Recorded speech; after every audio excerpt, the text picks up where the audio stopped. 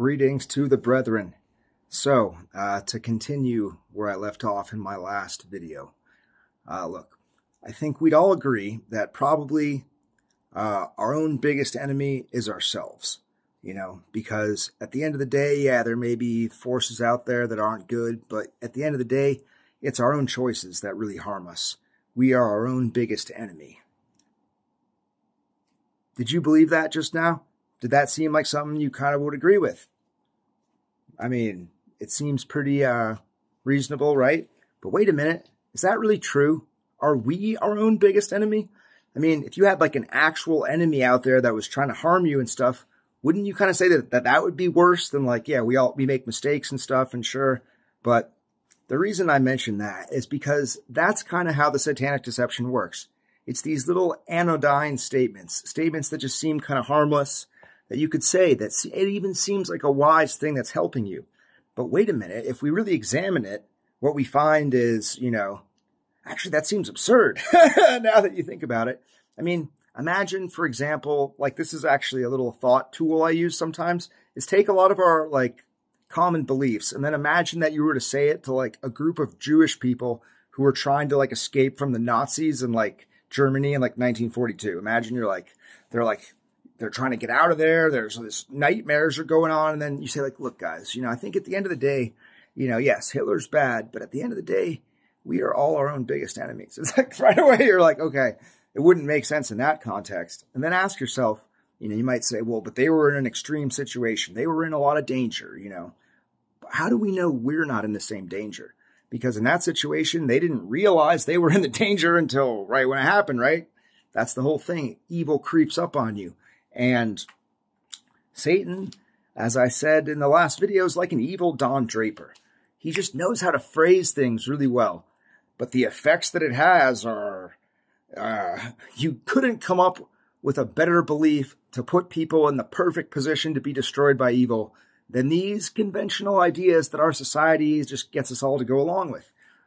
So what I was saying in the last video is like, imagine that you're like a super evil ruler and you want to convince everyone, obey me, obey my commands, abandon whatever you want for yourself and just submit to me. Don't even question what I say. You are worthless peons who know nothing, do not resist. Imagine you want to communicate that. Well, if you just say that, I think we could all agree it's not going to work. Even if you try to like say it in different ways, it's probably still not going to work. But look at how, if we just do it what I call Satan style, and not what I call the Captain Obvious Satan style, which is just to kind of like say it like, you must obey me or whatever, right? That doesn't really work. But if we were to say something like, imagine my analogy, instead of saying that with a megaphone, the ruler comes out, he's well dressed. He says, hey, everyone, how's it going? Hope everybody's fighting the good fight, doing whatever you're doing. Hey, it's kind of random, guys, but I was just thinking today, I was thinking about deep stuff, and it just occurred to me, look, we all know that at the end of the day, we can really be our own biggest enemy. I mean, we know that like the wise men throughout time, they knew that, what we had to do was overcome our own egos. Because at the end of the day, humility is one of the greatest virtues. And the highest achievement that anyone could have would be to transcend your own egoic desires and reach a state of non-contention where you are at one with the universe, But to do that, you'd have to meditate a lot. I mean, hey, it's not easy, right? I mean, not everyone can see this truth. I mean, I know you guys can because you've been through stuff. You've been there, right? Some people don't get this. But we all know that the ultimate highest human achievement would be to reach enlightenment, a state of transcendence, where you overcome your own egoic limitations and blah, blah, blah, blah, blah. And notice how if I said that, what effect does it have if you believe that, right? It doesn't even seem like I'm commanding you to do anything or whatever. It's just like, what if people kind of agree with that, right? And they just go off and live their lives. Well, what effect does that have? Well, if it's true that the highest state that we could attain is to overcome our own egoic desires, which is kind of like saying don't want anything for yourself. And we all know that what really hurts us in the end, is our own resistance to what is. We got to live life on life's terms, blah, blah, blah. You can kind of mix in all these things. What are they all saying? Like don't resist, be passive, right? And, the greatest philosopher said, all that I know is that I know nothing. He was the wisest and he could see that in himself, but not everyone can. Well, that's kind of like saying you're all just a bunch of ignorant people who know nothing, right? And notice how by presenting it like that, instead of being like, here's a command, follow this, instead of just being like, well, we all know this, that deep down, and we also know that, if you could transcend your egoic desires and reach a state of oneness, you would feel a sublime feeling, blah, blah, blah. You'd feel the ultimate high. If only you could do that. Of course, it's not easy, but that's what we all strive for. Like all you have to do is just dress up the belief a little differently. Just literally adding stuff like being like, believe this. Instead of doing that, just be like, look, we all know that this, and then just say the thing like that, or say to the people like, hey, look, not everyone can see the deepest truths. Look, I know you guys can because you've been through it, right? It's like, bam, right there. Look, I'm probably preaching to the choir here. Or you say something like, not everybody can accept this. Some people are pretty foolish, let's admit. Now, look, I know you do. You're not one of those people, I can tell. But anyway, blah, blah, blah. Like, all Satan does is little twists like that, and it works really well. It just preys on human psychology, because at the end of the day, Satan is a supernatural intelligence, and he knows the weaknesses in human psychology, and man, he knows how to sell ideas. And I've just grasped a little bit of it. I'm seeing parts of it. But what's very interesting about this whole concept is that, like, what is the highest wisdom? Getting rid of your ego. We all know that's the ultimate thing that all humans do, and the ancient people agree, and like, wouldn't pretty much everyone agree? Who's going to defend the ego if you say that? Who's going to be like, no? Because humility is good, right? And a lot of times what Satan does is he mixes in things that are really true, like real pieces, like humility is good. We all do things that harm us, The Bible tells us about humility and stuff. But then he gets it to lead to a conclusion that's totally false. Because if we all know that we got to transcend the ego, well, it's kind of weird because the ego is just a concept that somebody came up with in the 19th century. It's like a new idea. Bible, I don't ever see it mentioned, the ego, And if the ultimate thing we all have to do is, transcend our own ego, if that's really what causes all our problems, well, aren't there like actual problems out there that are more than just our ego or whatever?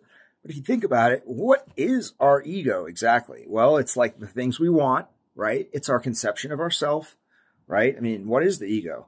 But wait a minute. But is that really, should we just not want anything? Should we have like no conception, like be like, I am utterly nothing?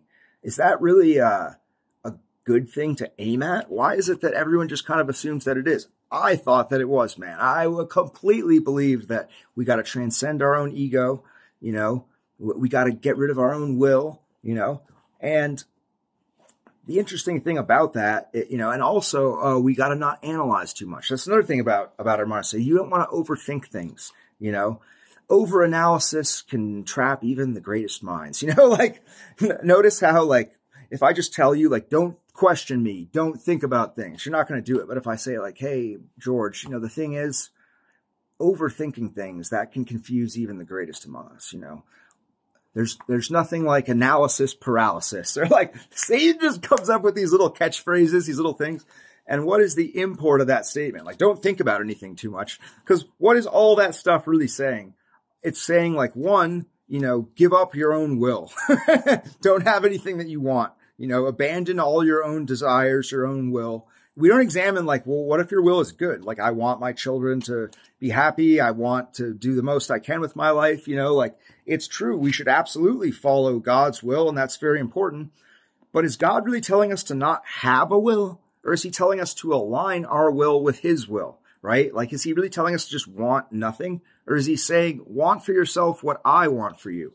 Because that's the best thing for you. Isn't that what God's saying? If our will is like a little arrow that can like point anywhere, right?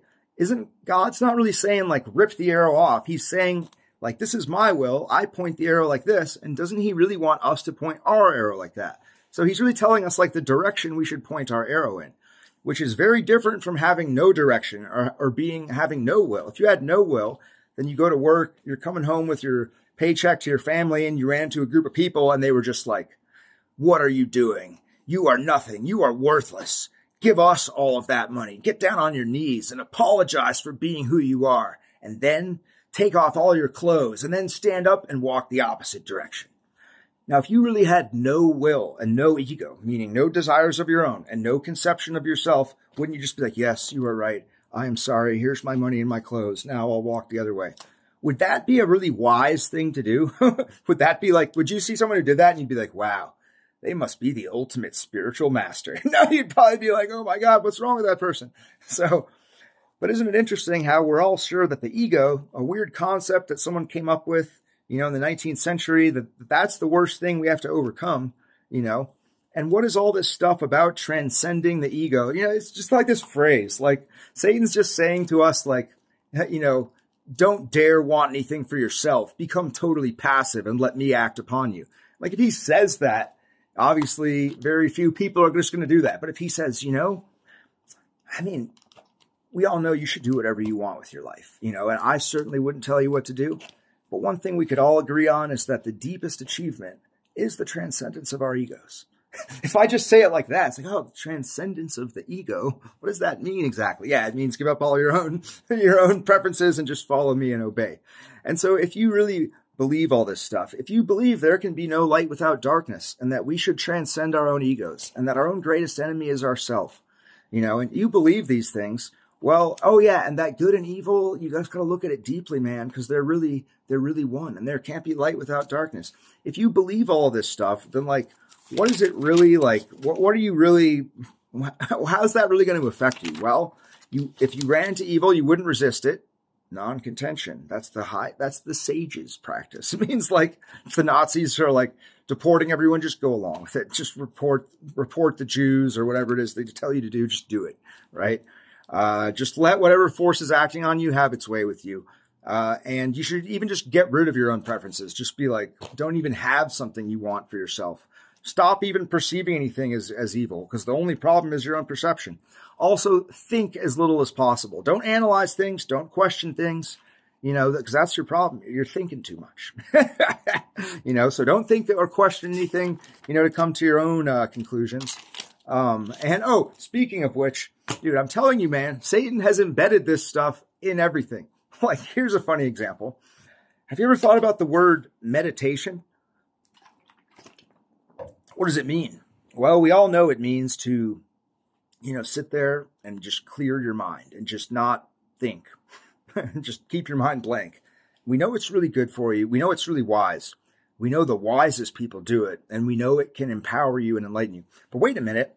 Isn't the word meditate? It's like use the mind. Like, why does it mean to not use your mind? Like when the scripture says, what is it? Is it Saul who says, let the words of my mouth and the meditations of my heart be acceptable in thy sight? Speaking to God. Wait a minute. Does he mean like the meditation of my heart is like, let it be acceptable that I spend 4 hours a day just thinking nothing? No, he means the things I think about in my heart, the things I consider, pondering things, letting my mind roam. Basically the exact thing that meditation is like shutting off, right? Or what we call meditation. But isn't it funny that that shows that an earlier phase of human existence, meditation meant to use your mind. Meditation, right? To think about things, to consider things. But somehow in our time period, it's come to mean the exact opposite. It'd be like if exercise meant like, don't move. Are you doing enough exercise? Well, what is exercise? Well, it's not moving any muscle and sitting there being totally limp. But look how you can dress it up a little. It's like, well, the thing is, when you burn the muscles out, you can't use them, and rest periods are actually what give you strength. That's actually when you're gaining strength is when you're resting. That's when the muscle rebuilds. And so if you want to increase your strength, you need to make sure to rest enough. If you want more strength, you should exercise every day, which means to not move at all. You may not be exercising enough. Because the people who have the strongest bodies do the most exercise, and exercise is not moving at all. Like see how you can kind of dress it up by using a lot of truths. But isn't that funny that to meditate is like to just not think? And isn't it funny how like no one can really do it? Like whenever you try to meditate, it's like, I just keep thinking about things. Could it be that God gave us the capacity to think and analyze and understand because it's actually really important and we need to use it to perceive the truth?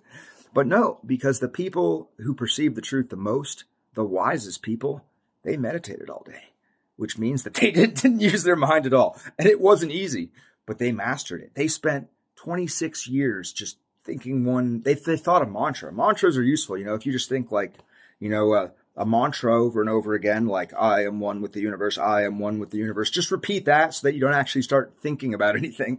And it's not easy, but if you do it enough, you will know the most by not actually thinking about anything. You'll understand everything the deepest if you just stop trying to understand anything and just train yourself to just sit there with a blank mind. And the people who have done that the most, they are the ones who really comprehend things. Like, doesn't it seem a little ridiculous? But I believed it, man. I'm a pretty smart guy, and I thought it seemed reasonable. When I believed it before I was saved, I thought like, yeah, because they can see the truth because their mind is blank. And that's because really the things that stop us from seeing the truth are our own mental agitation. See how you can just keep phrasing it differently? Like, just got to change the phrasing a little. And, I'm saying it here in this context, but imagine someone saying it in a serious context. You might have to admit it sounds kind of reasonable in a way, But I hope you can see here with me how ridiculous it is. That weirdly, the definition of certain words has migrated to be the opposite of what would possibly make sense for that word to mean and what the word used to mean. As we see in the scripture, the meditations of the heart used to be actually using your mind and thinking about things. But anyway, now the highest wisdom is to abandon your ego, to give up anything you want for yourself, to overcome resistance in your ego, which means to become totally passive, to meditate all the time, which means to not think about or analyze anything. And by the way, the people that really do this, they are the wisest, most admirable souls. Oh, also, they're in a constant state of euphoria that's better than any drug. Just let you know that. By the way, if you could do this, dude, you would experience a super high that's better than heroin. Let's just sprinkle that in. Satan's really smart. He just throws that in there kind of like, so as they're swallowing all the stuff about how like meditation means not using your mind and you should just become totally passive and just go along with anything and just, oh, by the way, evil, don't even think about it, doesn't really exist. Oh, and by the way, if you did this, you'd have a super high, better than heroin. And you're just kind of like, oh, you kind of notice that part. Everybody kind of wants the bliss of the self or whatever. Wow, it's better than any drug. You kind of go along with it, And of course, if you do meditate and go into certain things, sometimes you do feel this weird bliss. How much you want to bet that's some demon that comes along and hits you? I experienced it myself. It's like a bliss burst. Satan just throws in that little part there. But we all know that, the people who are totally passive, who refuse to even recognize evil, who abandon anything that they would rationally want for themselves and accept anything. By the way, a lot of them are also ascetics, so they sleep on rocks and just endure anything because that shows how wise they are. So if you want to just mistreat and destroy a bunch of people, that's a great thing to get them to believe. It's actually a sign of wisdom, They don't resist, and they meditate all the time. They don't, they're not overcome by the mental swarm of confusing thoughts. Like there's actually a lot of like Hindu scriptures that say like, if you don't meditate enough, you will be consumed by the whirling maze of confusion that will never let you rest. And as you read it, you're like, oh my God, that is kind of what it's like to think all the time. And it's just like Satan being like, boogity boo. You'll have to think about stuff more and more. Whoa, the fireball of twisting thought current will suck you in. And you're like, oh my God, I think I can feel it happening. I thought that, dude, speaking from experience. But anyway, the final thing I should tell you about the super wise men who've overcome their egoic desires and just go along with anything, refuse to see evil, don't use their minds to think about anything because they meditate all day, and they're in a constant state of super bliss from just meditating. By the way, they're also the most free. Because what we're describing here is a totally passive victim that would be the perfect person if you want to just dominate society. Like those people, oh, they're just perfect. They'll go along with anything. They won't admit anything's evil. They're just these passive human vegetables that would be the perfect thing you want to control. But by the way, they're actually the most free. Now, I'm laughing at it now because it's ridiculous, but I believed it. And if I had made a serious video today, instead of making this video and talking to believers, and by the way, if you're not a believer, do believe in the Lord Jesus Christ while you still have time, because the stakes of this game are serious. But if I had made a video that was just like talking to YouTube in general, and I said all this stuff about, we got to overcome the ego, and the people who have done this, like they experience the bliss of the self. And ultimately, we have to ask ourselves, are they the only ones who are truly free? If I had made that video, a lot of people would believe in it. A lot of people would be like, this is great. This is wise. This is helpful. And yet look how what it's all doing is just like the ruler with that megaphone shouting out, obey me, want nothing for yourself.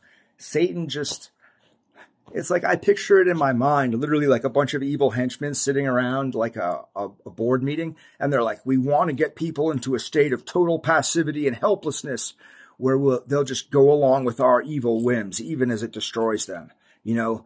But the problem is, Sir Satan, or whatever they call him, like Lord of Darkness, like people just have an inherent resistance to being controlled. No one wants to be controlled. There's just a human urge, you know, for freedom. And so we don't know how to do it. And then Satan's just like, tell them that by doing this, that's the only way they could ever really be free. And it's just like, it sounds ridiculous, but man, it works really well, which we can tell by the fact that our whole society believes in it. I mean, come on. Like, people believe this. This isn't some obscure thing. Like, you just water these statements down enough. Everybody agrees there can be no light without darkness, right? I mean, we'd all agree that, you know, you got to transcend the ego. We'd all agree that the people that did the most good for the earth were those enlightened masters who sat in a cave, a bunch of, you know, it's like, the world is uniting under these beliefs because this is stuff that Hindus agree on, Buddhists agree on. You know, it just is presented in such a, now the New Age movement, oh, there's a whole other movement I didn't touch on. They agree on this stuff. It's all the particular actual beliefs these group have, the thing that put them at odds, Satan doesn't even worry about those because it's the underlying things that he's going to unite them with. Oh, they'll find a way to hash out their actual explicit belief differences because they're going to all unite under this fabric of there can be no light without darkness. And hey, we all agree the ego is the enemy. And like, that's where he's putting the poison in. It's these background beliefs. It's these things that are like subtle, but like a Buddhist would agree, you know, that's what Satan's going to do. There's going to be the Buddhist and the New Age person and the Hindu and the whatever Islamic person or something. And like, Satan's just going to say, hey, everybody settle down. Look, we'd all agree that the real enemy is the ego. Right? And like, that's how he's going to unite it. We'd all agree there can be no light without darkness. Like, it's that underlying fabric, that thing that we all sort of believe in the different cultures that's going to tie together. And that's where the real poison is, because those statements, those things are negations of the word itself. I didn't go into a lot of examples of it. I have a lot more, but I'll save that for future videos because I don't want to put out, 6 hours per day. Well, maybe I should, man, because God's shown me a lot of stuff. And a couple of times he's kind of told me, like, Evan, get moving. Like, you're supposed to do something with these things. So I hope that our Father has been happy with me presenting it. And I hope that it's useful somehow. And it makes you start reconsidering some of these basic beliefs of our society. Now, if you've been saved for a while, you probably already realized the poison in a lot of this stuff. So it may not come as a surprise to you. But me, I've been saved less than a year now, although my anniversary is coming up. And so for me to see some of this stuff for the first time, to be like, wait a minute, is it really true that we have to overcome the ego? And wait a minute, that's what I believed for years. And now I'm seeing not only is it not true, it's a satanic belief to generate a bunch of really passive people who are just ripe for their souls being plucked into hell. And it's happening all around us. So brothers and sisters, the darkness is out there. The darkness is great, but we shall know the truth and it will make us free. It's all about knowing the truth, man, because as long as Satan can keep us blinded and under deception, we can have the best intentions in the world and we won't be able to escape unless we can see where the chains are that are binding us. And I put forth that it is in our beliefs and beliefs that we don't even question. And man, I have a lot of examples of them and I'll put those in future videos. But I hope that by expressing this and a bit more about Satan's style, you start to see just how his deception works, how effective it is, how you don't even notice it, because he preys on us psychologically because he understands us inside and out. And a lot of it, it's both super evil and ingenious, but also like really stupid at the same time. Like, what if you wanted to make a TV show where the main character was just abominably evil and just did all these horrific things that people like don't approve of at all, but you want people to like him or whatever. It's like, how do you do it? And it's just like, Satan's just like, well, make him be really sexy and attractive to women. There you go. Because then the women are going to fantasize about it and men will want to be like that guy. And then since you're focused on that, you kind of don't notice that actually it's all evil.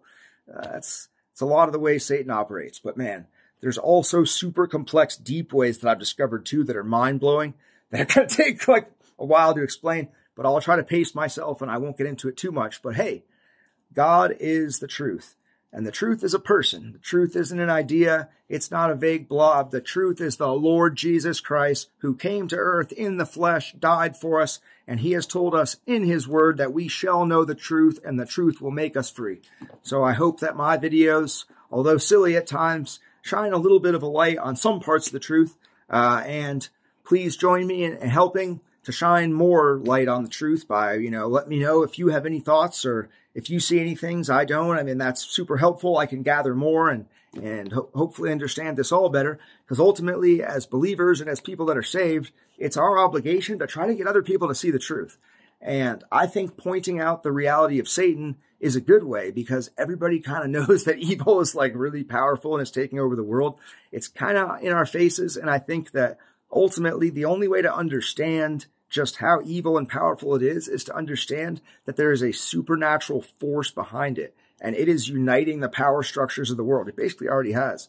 And it's dominating our world. And to understand that, you have to understand that evil exists and true evil is very powerful. And this right here explains that and says why it's happening and says that we're on this predetermined course and you can see it all unfolding before our eyes. So I continue to struggle to try to figure out how to express it to people and show people so they can come to the same thing I have, which is the Lord Jesus Christ.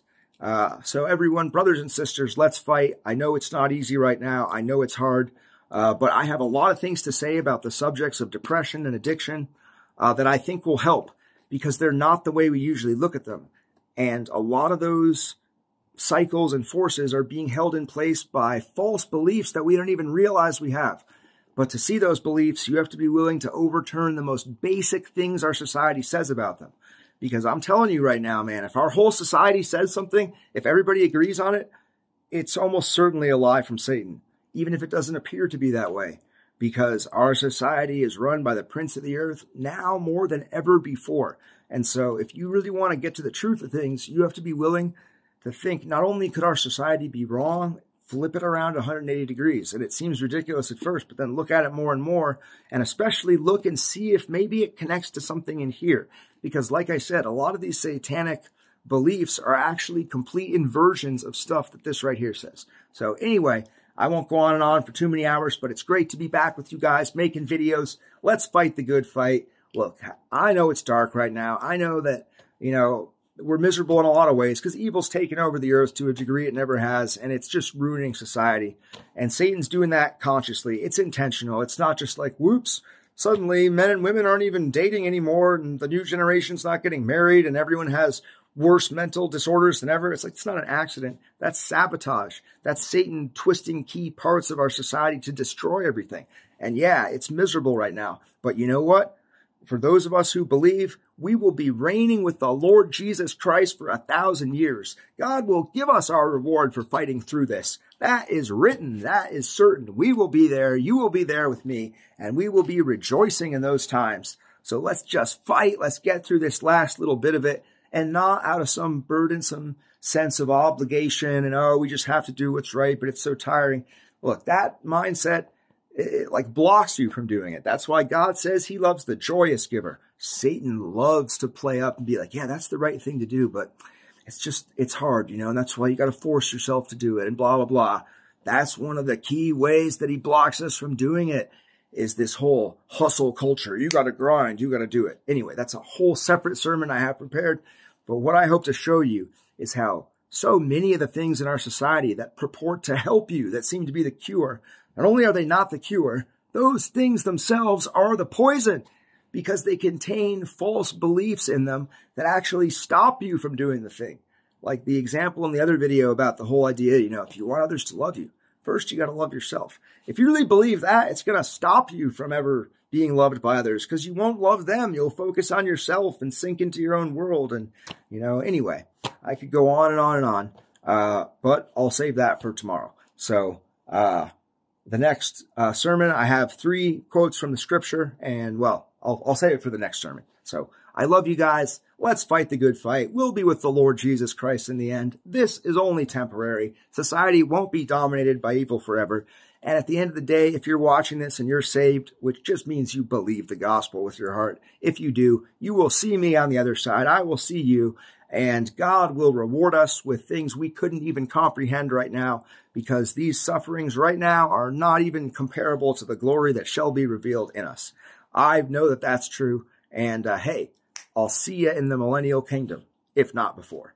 Okay, I love you guys. Praise the Lord Jesus Christ. He's the one that made all this possible, that we could break free from this, and we will meet him one day. And oh man, that will be the greatest moment. Yeah, so what? We had to live for a few decades in the misery world of Satan's dystopia. Yeah, whatever. It's going to pass away. But his words will not pass away, and we will be with him, and that is going to be awesome, and I can't wait for that moment. So, okay, I love you guys. Thank you, God, for giving me the Holy Spirit and helping me express things. I know I babble on, but I'm going to keep babbling on. Okay, everyone, I love you guys. This is one believer signing off.